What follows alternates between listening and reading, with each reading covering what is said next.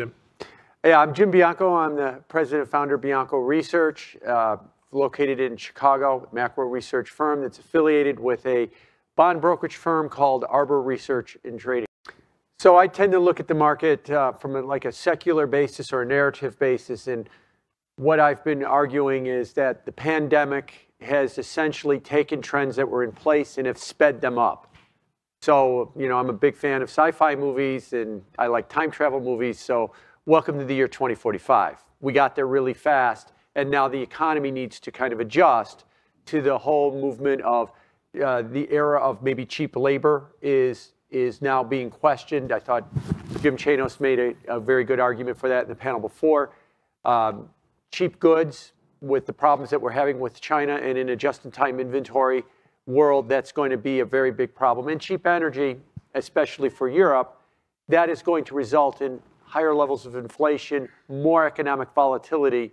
And I think what you've seen in markets this year is that adjustment towards that reality. And that adjustment towards that reality is going to continue for a while longer until everybody starts to change into that new reality. A good example of that is the one that we're all talking about today, is liability-driven investing out of the UK pensions.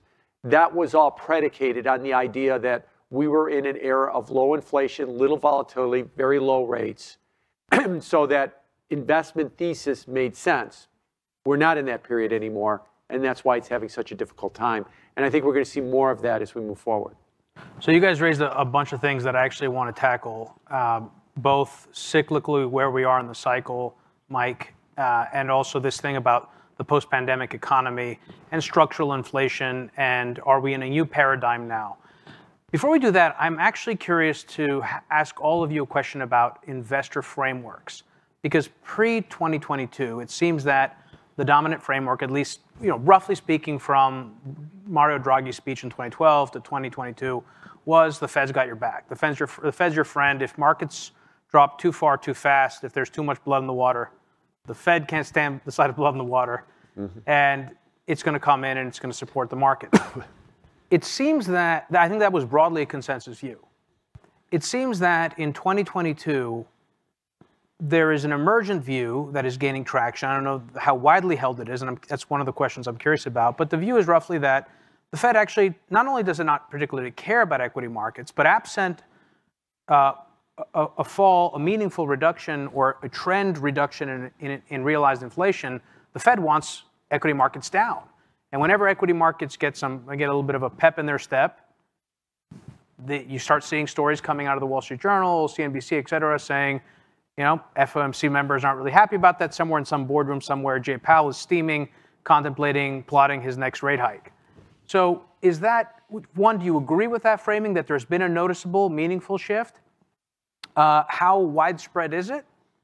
And how credible is that paradigm for thinking about Fed policy when higher rates mean higher cost of capital for the government, and in an economy that relies so much on debt refinancing, there's only so much in terms of balance sheet reduction that they can take?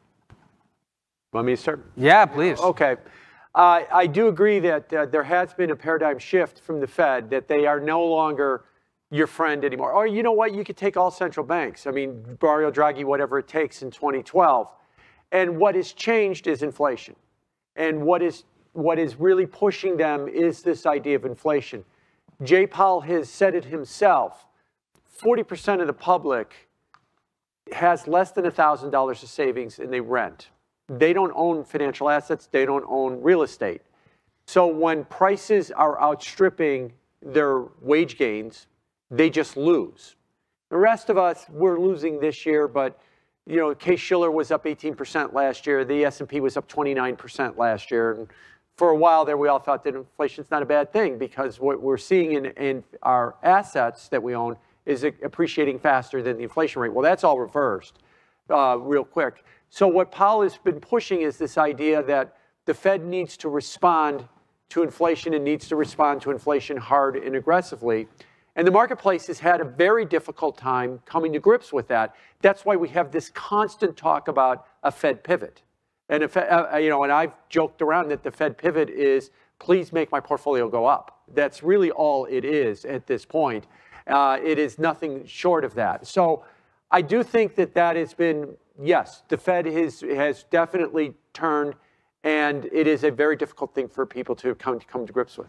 Right, right. So, okay, but all right. So in all three of these cases, the concern was driven by financial markets, right? The Fed pivot was driven by financial market concerns. But in all three of those periods, something that they have in common is that inflation was either low or it was effectively zero. It was, yeah, exactly, or it was declining, right?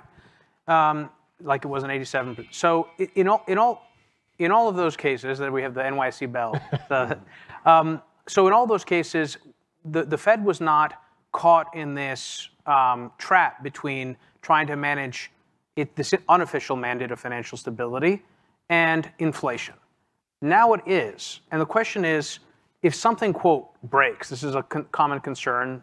We can talk about what that even means for something to break, but if something were to, quote, break, or if something in financial market plumbing would lead to a lot of volatility, et cetera, and people would want the Fed to intervene to do something, how does the Fed manage that? What does that look like? What does a Fed pivot look like in such a scenario where inflation remains high? Can they do that and maintain the kind of credibility that I know Mike Green doesn't even think is relevant in this equation? Like, how do you guys think about that?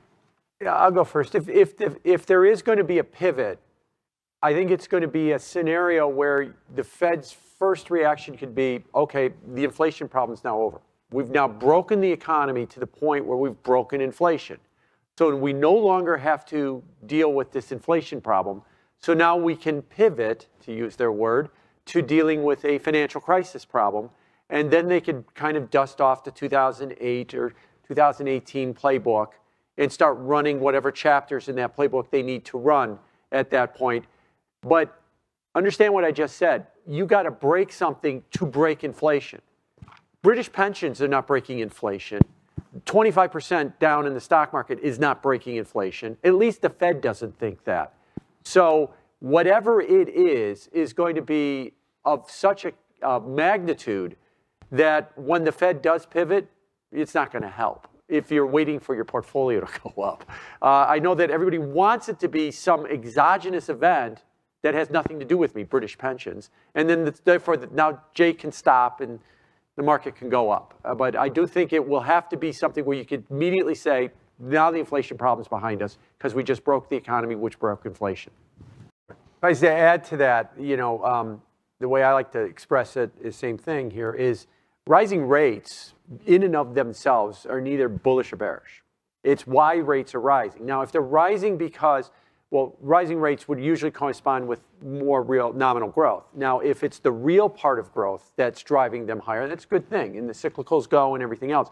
If it is the inflation part that's driving them, it's not such a good thing. But it's been such a long time since we've seen inflation. I think a lot of people are having a hard time differentiating this because early on this year when rates started up, a common refrain I heard from everybody was, this is good for the cyclical stocks, right? Rising rates. And it's like, well, it depends on why rates are going up. And it's been 40 years since we've had to delineate the reason that rates were going up. It was almost always real growth. And that's what people have been struggling to get their head around. So, yeah, I was going to take what you said and go on the other side, too. When do rates peak? And let me start with the two-year note. If you look at the last 6 cycles, going back to the early 80s, and you look at what is known as the terminal rate, where is the rate where the Fed stops raising rates? Every one of those cycles, and further, you look at, say, the Fed fund futures as some forward measure of where the market thinks the Fed's going to stop. The two-year rate usually goes above that rate. So to put that in today's terms, the expectations are that the Fed will stop at 4.5, and the terminal rate has gotten as high as the Fed fund futures has projected the terminal rate as high as 4.73. On average, you should go above 4.73 in the two-year note before this is over with. Sometimes as much as a full percent. I mean, it doesn't have to be a full percent, but in every cycle you will go above that rate. So we're at 4.30 on the two-year note right now. We've still got some ways to go if that historical analogy holds. On the long end of the curve, there's a problem here because The yield curve is inverted. The 2-year, 10-year yield curve is inverted. So you're trading at about 35, 40 basis points lower yield on the 10-year than you are in the 2-year. The most extreme it's been in the last 40 years has been minus 58. So we're not that far away from that. So unless you want to make the argument that the yield curve is going to go to minus 100, if the 2-year note's going to keep going up, I think it's going to keep dragging the 10-year note higher as well too, and that relative curve cycle will stay. So as you said, this has been about a bear market in rising rates, a bear market in bonds. When do we end this bear market in bonds? Well, the simple answer is when the Fed stops, but the more nuanced answer is probably above that terminal rate. And we've not hit that terminal rate. We've not seen those rates yet reach it. So we've got a ways to go if that historical example holds. So I want to try and combine two questions into one here. And the first question is, do bonds at these prices represent a fairly good investment for a buy and hold investor?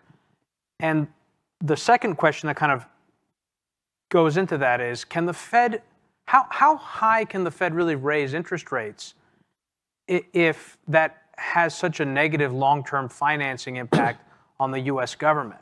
And so this brings up questions of stuff like yield curve control. In other words, is it inevitable that the Fed is going to have to step into the breach to monetize government deficits long-term? Can I take the second part first? Yeah, take it. $30 trillion of debt outstanding, and net, the government will refinance about 1.5 of that a year. So, in a year, $29 or $28.5 billion of the debt that they have has got a fixed rate, and that's not going to change. So if the answer is, if rates go up, does that increase the interest rate cost to the government, and does that put a drag on the government's budget? Yes, in 5 years. Yes, maybe in 3 or 4 years. No, in the next year or two. And I think that that's motivating the Fed, too, that they could take rates as high as they need to take them in late 22, 23, maybe in the early 24, and not have to worry about the refinancing implications of it. You start getting out 25, 26 with higher rates, then that becomes an issue.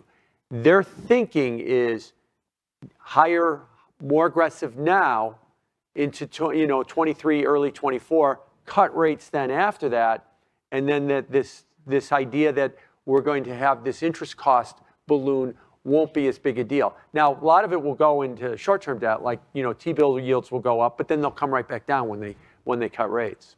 So just very quickly, I'm sorry, because that doesn't match my understanding of what the average weighted duration of the U.S. federal deficit debt is. Isn't it more like 7 years? It is, but a lot of the debt is still less than 1 year. And so the assumption there is, yes, in the next year, everything that's a T-bill gets refinanced at a higher rate. Then they cut rates, and it all gets refinanced at a lower rate.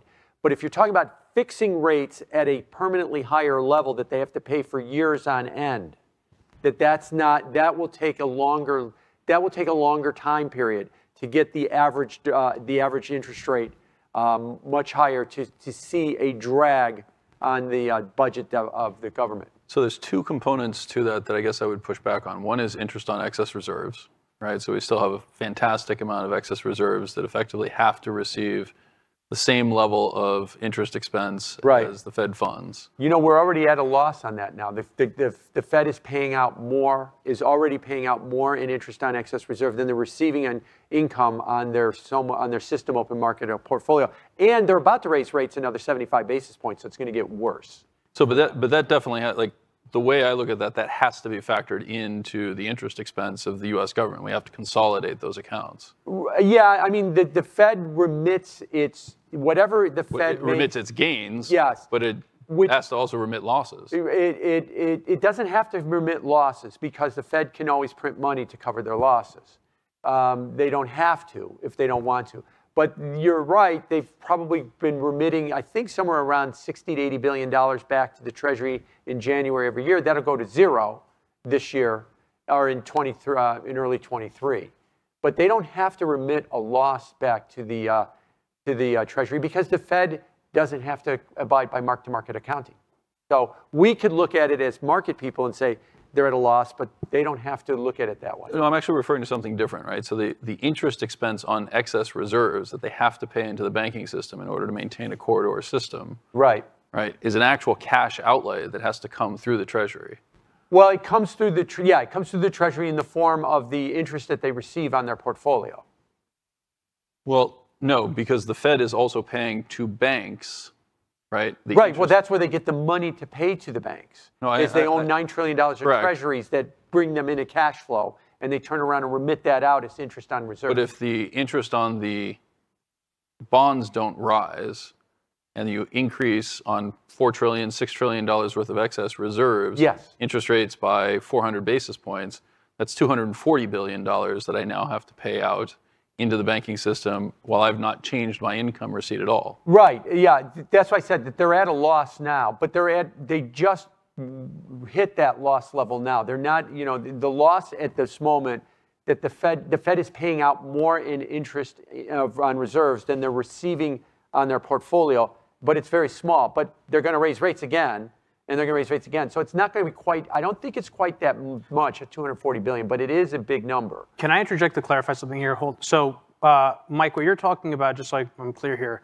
what you're saying is that in the intermediate term, before the government has to refinance some of its longer duration debt, the Fed is stuck in this paradigm where it has to, as rates go up, it has to increase the amount of payments that go out to the banking system in order to maintain the corridor system. But that's the opposite of what we're talking about with respect to the government paying more, right? Right, right. Well, that money comes from the government. Right, I understand. I mean, institutionally speaking, that the Fed would be, but your point is it just compounds the problem of whether it's Peter or Paul, it's coming. Somebody's paying. Right. Somebody's paying.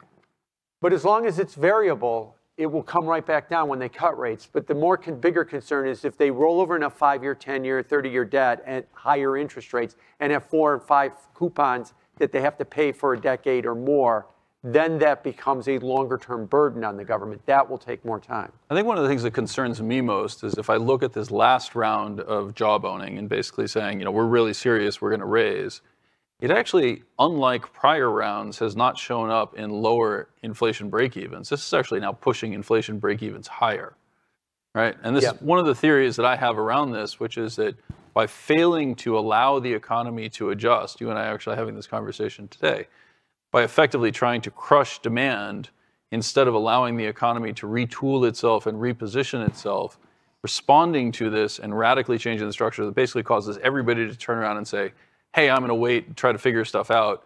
I am not going to build any new houses, despite the fact that there is a generalized and recognized housing shortage. I'm not going to, make significant investments in oil and gas because the cost of capital is so high. I'm not going to make significant investments in infrastructure because I'm going to wait for the magical 2 years from now, the cost of financing are going to go down. Right. Right. By delaying all those things, aren't we actually locking in inflationary conditions? I think we definitely could be, but to your first point, when you look at the Treasury inflation protected securities, the TIPS market, color me skeptical about that market. Before the pandemic, the Fed owned 8% of that market. They now own about 27% of that market. They have been the largest buyer of it since the pandemic. In fact, the amount of TIPS securities outstanding has barely increased versus 2020 if you exclude the Fed's purchases. What I'm trying to say is they're the butcher that put not only their thumb on the scale, they put their whole hand on the scale, and they've kind of screwed that market up. That's the way that I look at it. And so whenever I look at what the real rate is on the TIPS break-evens, or what I look at the real rate on TIPS yields or the TIPS break-evens rates, I then look at historically and find out that the predictive ability of that market is 0. It really, it's an interesting number to look at, but it doesn't mean that that's what's going to happen. So I definitely agree with that I don't think it's going to happen, right? But it is ultimately a market in which you receive rewards for making bets that reward you for being right? Right. So it's going to be the closest thing we have. It also, interestingly enough, matches almost all of the surveys that we have in terms of consumer expectations. So let me throw a question at you then. in a TIPS security, you get the inflation rate. It accretes to you. That is roughly 8% right now. And the real yield is about 1.6 on a 10-year. That's a 9.6% yield on something with no credit risk. So why does any other investment exist in the world if I can get 9.6% from the government without any investment risk? That is a distorting market that, I don't have an answer to you. So the quick answer to that is just very quickly, I was actually outside dealing with my kids who are struggling to fill out the paperwork to buy I-bonds on a personal basis where you're limited to $10,000, which of course I've given to them, right? So that they can lock in the 9% sort of yield, right? They're now talking about expanding that to 30,000, but within the scheme of most, financial planning components, that's meaningless. Right. So it's effectively a protected market. Now, can I go into the market and buy TIPS? Sure, in terms of the inflation protected securities. But to your point, that's a relatively illiquid market with no guarantee of my compensation. I'm ultimately subject to the volatility around an inflation print over a short period of time. Sure, inflation can come down. Which then means I need to go out and hedge things like I need to hedge out oil as the largest component of that, et cetera.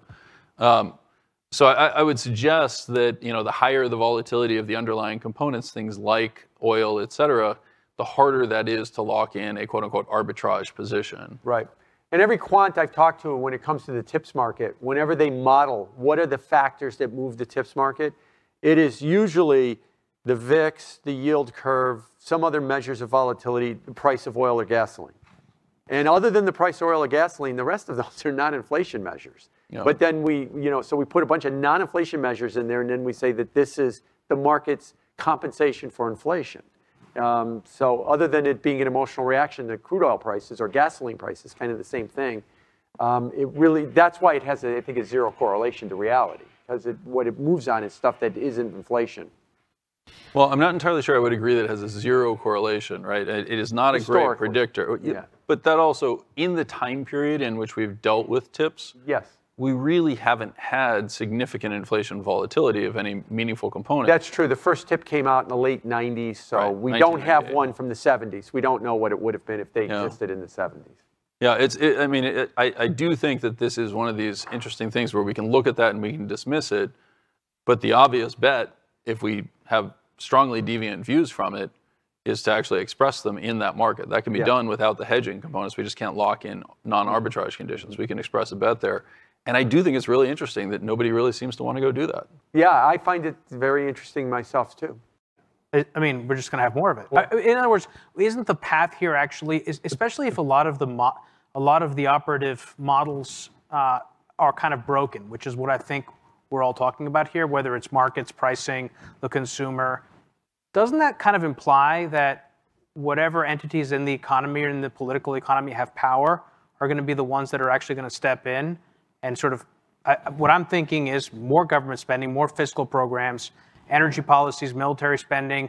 Again, we could be on the verge of a World War III type of a world. The reality is that this is where things are going if something doesn't stop it. It doesn't seem to me that the paradigm right now, and now we're kind of moving into a conversation about war, but the paradigm right now in Eastern Europe, Russia, Ukraine, NATO, as events currently are sort of moving, is escalatory. Something needs to intervene to change that dynamic. And I'm somewhat... I would argue what you're describing is what I've called the post-pandemic economy. Hopefully it is post-pandemic and we're not ongoing pandemic economy at this point. Right, because you're not wearing a mask and I'm not wearing a mask. Yeah, exactly. So. We don't go back to that. But in that... every pandemic has shown throughout history that it takes a trend and it speeds it up. And so like when I said to you earlier that, we're in a sci-fi movie and we've jumped ahead to 2045, we're not doing anything we weren't going to do. We're just doing it much faster. And so I think the thing I believe we have to come to grips with is that the era of worrying and fretting about deflation ended in 2020. I actually think it ended in 2009, but let's just go with 2020. And now we're into a period of inflation.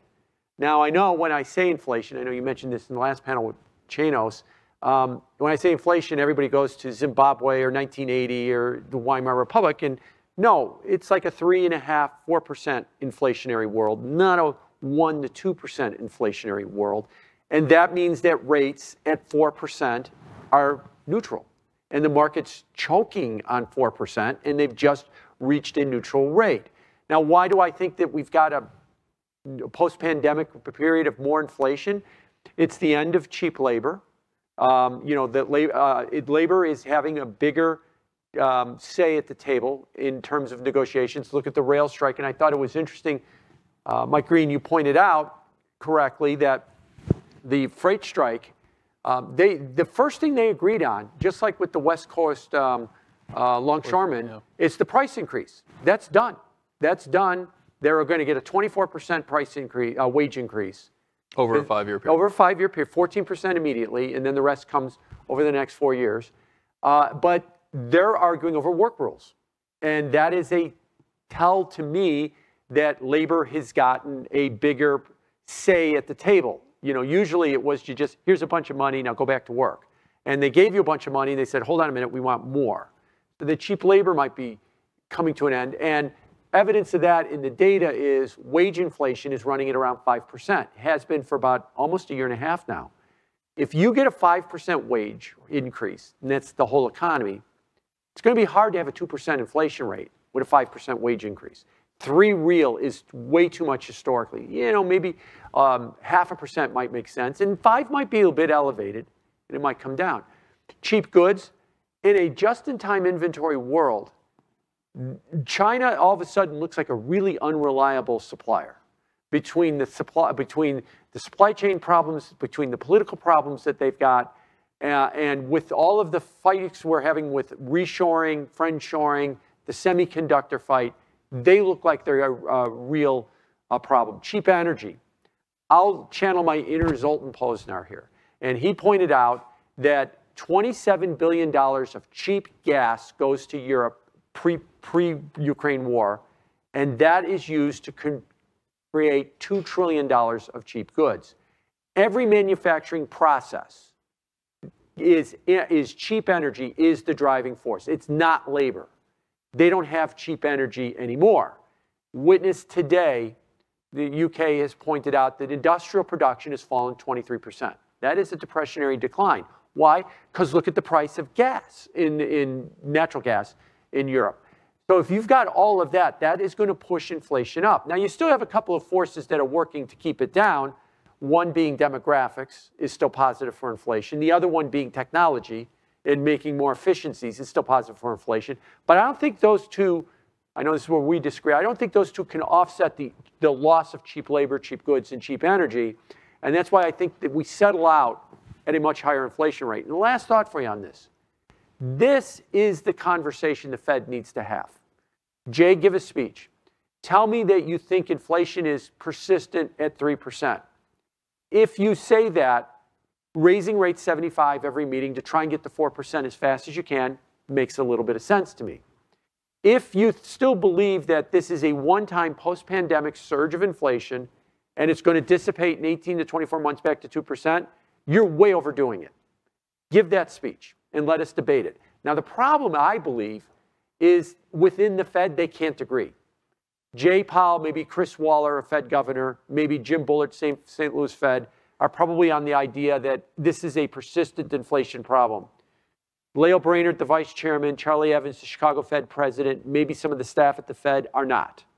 And since they can't agree, what is every speech we get from the Fed? We're going to raise rates at the next meeting by this much. We're not going to pivot. They can't go beyond 30 to 45 days because that's about the only thing they can agree on at this point. They can't tell us what is the big picture on inflation. And also, as you point out, Mike Green, talking about the big picture also is a bit of a mea culpa, what you did last year as well, too, and they don't want to go there as well. To underscore something Mike just said, if I go back to my theory that, the end of cheap labor, cheap goods, cheap energy, that's not forever. What that is a call that the economy needs to be restructured. That means things have to, there is cheap energy out there. It's just no longer coming from a pipeline from Russia. There's other places you can get it. What would be nice is to get some financing to change it, but what's the Fed doing? Jacking financing rates every 30 days. So they're working against trying to do that. There is other forms of cheap labor that we could possibly do, maybe even a restructuring of the labor market, but we keep jacking rates. But again, doesn't that imply that they're going to reverse, and they're going to reverse hard at some point, and we're going to have something like yield curve control? We're going to have permanent subsidized government financing? Sure, they're going to reverse, and they're going to reverse hard at some point, but at what pain point does that come? Everybody wants to think it comes at a painless pain point. That's the way I perceive the pivot talk, is that they're going to stop some Tuesday, and then it's just going to go up, and I'm going to say this nightmare's over. But it's going to be coming at an extreme pain point. And Jim, how about you? Any final words? Yeah, I think that, one of the big drivers for the last 40 years was globalization. So if I just look at the war in a general sense, it is basically dividing up the world. We're dividing up the largest energy producer, if you add in all energy, I was going to say the Soviet Union, but let's call it the Soviet Union, and that they're going to be at odds with the West, and they've got a spigot that they can play with to make the West's life uncomfortable. China might join that axis. Saudi Arabia might join that axis. This doesn't sound like a world of massive deglobalization or globalization anymore. It sounds like a world that we're heading towards in deglobalization. And if we are heading into a world towards deglobalization, it is going to be a big reversal of a lot of the positive tailwinds that we've had over the last 30 or 40 years.